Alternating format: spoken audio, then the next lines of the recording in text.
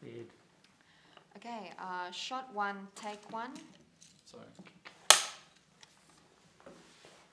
Set.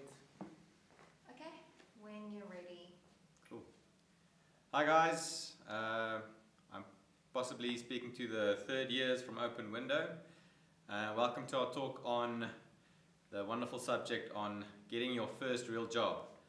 My name is Michael Niza and I'm from Abnormal. With me is Wynand Botha, and the two of us are the co-founders of Abnormal. We're a small advertising agency in Joburg, and today we're going to take you through a bit of the basics on how to get your first job.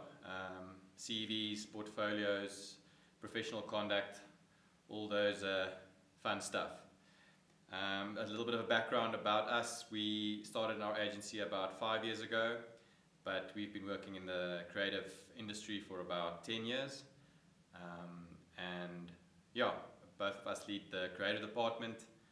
We're the type of guys that'll employ you guys, hopefully in the future. So we hope we can give you guys a couple of tips on how to prepare yourself and land your first job. Cool. That's the first section. Is that Okay, That's just good. keep going from Okay. here. I feel like it's short enough.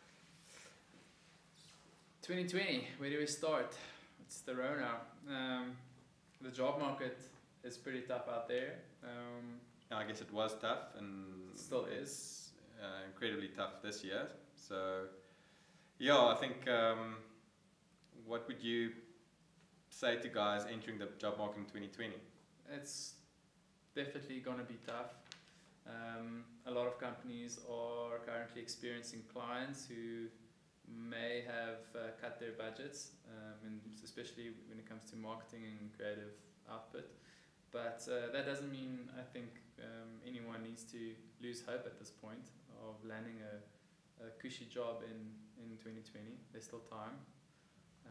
But yeah, it's definitely not easier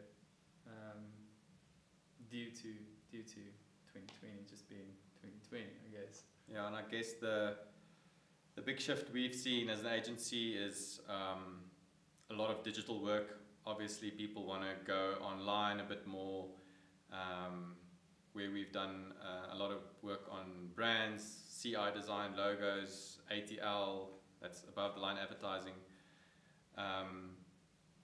We've now shifted to do way more websites, work for apps, that type of thing, just due to the fact that things have shifted to a digital realm.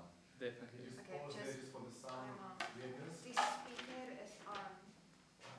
I heard it a little, but it's really not too No, bad. but if it's gonna keep on going. Are we cutting?